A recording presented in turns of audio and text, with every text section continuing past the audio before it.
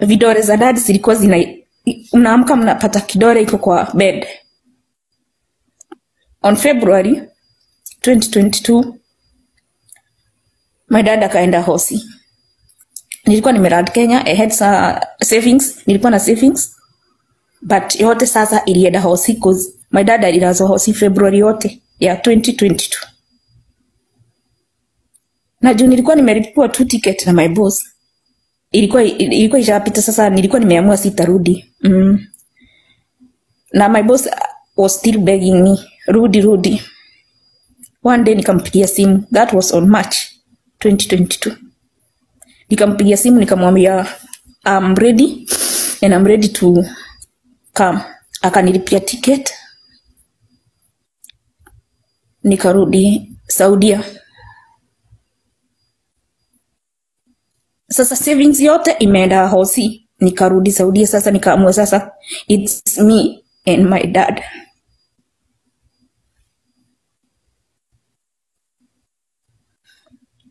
Hata sikuambia my dad kwa heri cause me and my dad tulikuwa very close. And I felt that nikienda kumwambia narudi Saudia, maybe he can even die. Niliamua tu kutoka, nikaenda mpaka airport na nikarudi Saudia. That was 2022.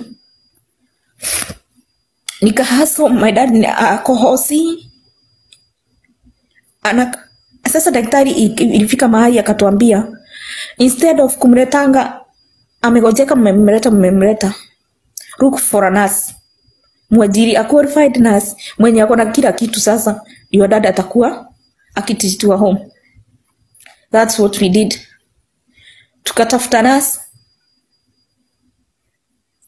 nurse mwenye alikuwa na nurse dad akatulipisha 30k per month. Sasa kukaanga na dad, but every Wednesday, kwa sababu my dad kidney yake ilikuanga na shida hiyo, stroke yenye ilimgonga. Every Wednesday alikuanga anaenda dialysis 35k.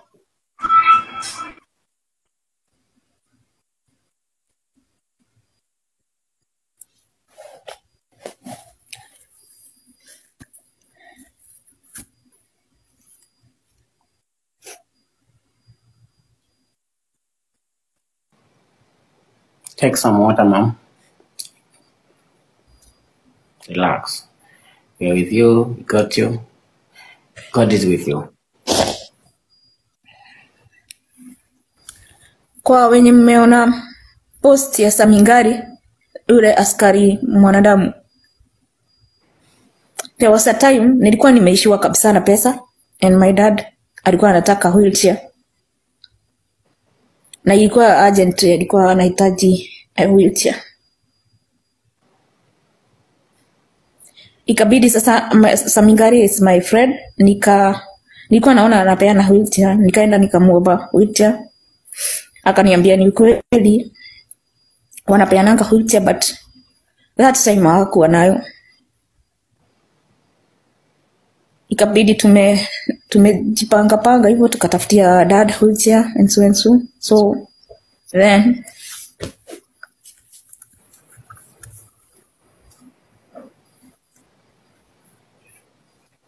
one day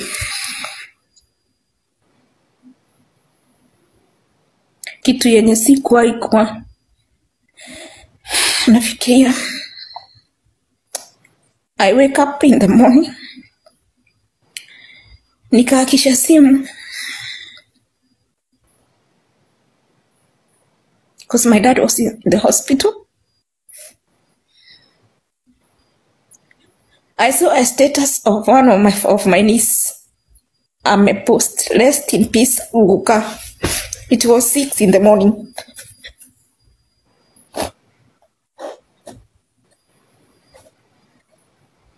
Sorry, mama. One day,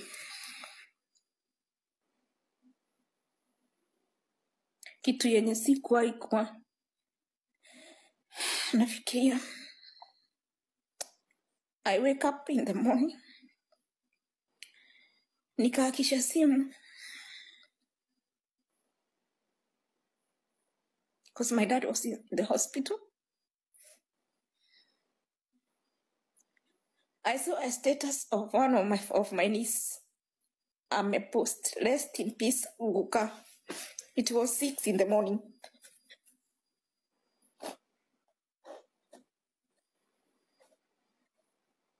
Sorry, Mama.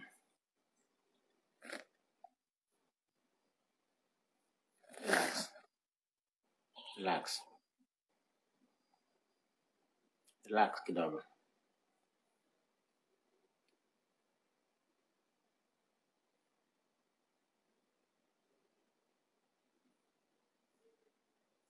For those who are sending gifts, just send to her.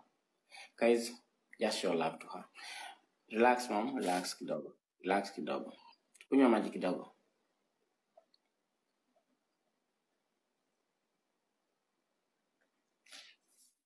So my dad died.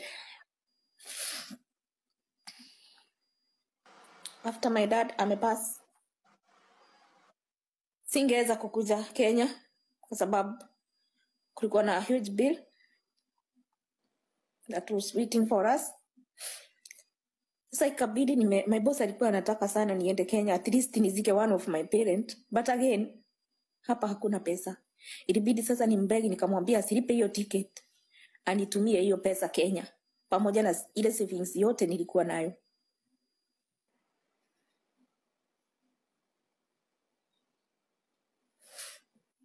Pesa akanitumia hiyo pesa ya ticket na ile savings yote ilikuwa nayo. So I watched my dad's bio-life.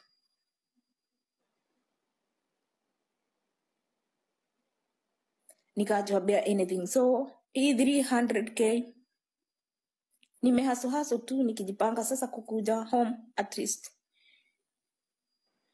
to see my parents grief. Unfortunately, I went to the bank, mimi mwenyewe na my boss, cause mimi ninakuanga na my own account, my own bank account in Saudi with an ATM. So mimi nilienda bank na my boss. I wanted to send some money cause mtoi wangu alikuwa anaingia shule. So nilikuwa nataka tukue prepared kabla sasa hiyo deck sasa vile watu ujipanga wazazi nini my uniform. So I was sending my sisters ile savings tu sasa yenye my dad amepass nimeachwa bila anything. Ile siku my dad ali dead, I had nothing in my account. Nilikuwa nimetuma kila kitu, hata hiyo ya ticket nilikuwa nimetuma. So mimi sijui what went wrong, cause nilienda na details venye tunafanyanga tu. Mimi situmangi pesa na STC. Kwa wenye mnasema ati watu wenye hawatumi pesa na STC ni fala, nyinyi hamjui kutuma pesa direct to your bank. Direct Kenya inakuwa hata rate inakuanga juu. So mimi nilienda hosi. Nilienda, I'm thinking about my dad. Nilienda bank. I wanted to send 10,500 Saudi riyal. Ilikuwa inakuja 400k, 413k. Ndio ilikuwa hiyo rate that time. As the DCI walikuwa wameandika ati niliachia Tera pesa. Sikuachia Tera pesa kwa sababu pesa ilikuwa inatoka kwa account yangu. Yenye sasa venye tunafanya kwa account yangu ndio pesa ilikuwa hakuna pesa ati niliacha ati na details. Nilienda kwa bank, nikampea details venye tunawapeanga. Huyo badala anitumie pesa, alipiga simu kwa another Tera from another branch. Na mimi akanipea. Ukiangalia bank papers zangu, zimeandikwa majina ya my sister. Na nimepewa mpaka zile secret code tunapewa ndio mtu atoe pesa, but pesa ikatumwa kwa namba yenye hata sijui, na nikapewa makaratasi ya bank cause ilienda ikiwa nilikuwa nimetuma 59k 125 mara 7 ndio sasa cause pesa yes ingia yote. So hiyo makaratasi niko nayo 7 ya hiyo transaction 7. Majina ni ya sistangu, kila kitu inaonyesha ni sistangu, but pesa iliingia for a number that I don't know, na ikaenda hivyo. So mimi tukaambiwa na bank, ni ukweli hapo ya kuambiwa ati pesa ita reflect after 3 days, ndio tuliambiwa. After 3 days kwenda bank tukapata my boss ndio sasa alitaka kujua sana ni nini iliendelea. Hii pesa haijafika Kenya, na ile time nyingine tunatumanga pesa after 3 days pesa inakuwa ime reflect. Ndio sasa akaambiwa, ndio sasa my boss akawaambia anataka kuona details zenye niliwapea, exactly my sister's name and her bank account. Akawaambia wa reverse pesa, wenda ku reverse. Ule mwenye alipokea hiyo pesa at that time, M-Pesa ilikuwa I think M-Pesa yake ilikuwa inachukua tu pesa kidogo, cause ile pesa iliingia, ama tuseme tu ni Mungu, iliingia 5 times 59,100 mara 5. Wenye mnafanya hesabu 59,125. So alichukua 7,500, ni bank wakaweza ku-reverse 3k on 300 Saudi riyal.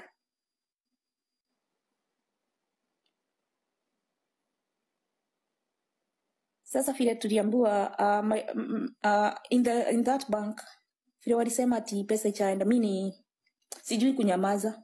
Hata kama mnaona sahi I'm weak, mimi sijui kunyamaza. Nili create a scene hapo kwa hiyo bank, na I wanted them to refund my money. Na mnajua Saudia huku hakunanga human rights, na hakunanga ati kusema I know my right. But ni mimi nikawaambia I know my right. Nyinyi ndio mnafaa mrefund pesa yangu. Waliniambia pesa ishaenda Kenya, enda Kenya ukafuate pesa yako. Nikafanya drama, nikashikwa na polisi. Hata sijui walifinya nini, cause nilisikia hizi magari zinakuanga ni kama sa FBI huku wanaitangwa jazawat. So mimi nilishikwa. Kushikwa sasa, my boss hakuwa ameenda na ninashikwa hapo. My boss ni polisi, but huku unajua yani Saudi hakunanga ati hakunanga mkubwa. But akawaambia huyu mtu ameruhusi baba yake, muoneni huruma, cause ameruhusi pesa na ameruhusi baba yake at the same time. Mapolisi na wao waka understand, wakaniachilia. Vile tulirudi na my boss sasa, nikamwambia nitaenda Kenya kufuata pesa yangu, cause I had nothing, sikuwa na kitu kingine. Yani from hapo mmesikia, from 2021 siku save kitu from 2020. So mimi nikamwambia haiwezi enda. My boss naye ni mzuri, akaniambia nikulipie ticket, nikamwambia nilipie. That was on 21st November 2023. Ndege yenye ilipatikana ya 6th December. So nilifika Kenya on 7th usiku, na nikaona sitaenda home. Nilikaa mahali mpaka sasa kukakuwa morning, nikakimbia Kasarani. Kukimbia Kasarani nikaenda nikaandikisha statement nini, wakanipea OB na wakatrack hiyo namba, na wakaniambia niko hiyo namba ya hiyo mtu, wakaniambia wameona mahali yako. So I go home and relax. Ndio nilifanya sasa. So hiyo mambo ingine sitaongea sana cause case iko nini, cause hiyo nini inaendelea. Kulienda venye kulienda, na ni ukweli I sent them 20,000. Niko na kila kitu.